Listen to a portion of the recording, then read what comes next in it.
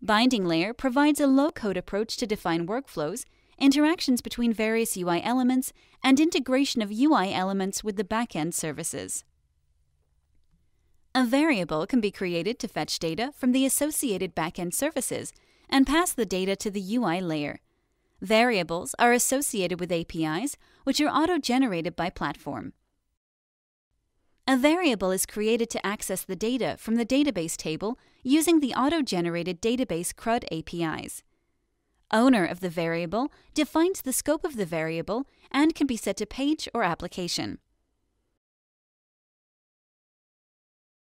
Records per request defines the number of records to be fetched and is used in pagination. Platform automatically takes care of pagination of the APIs as well as widgets, thus eliminating the need to code.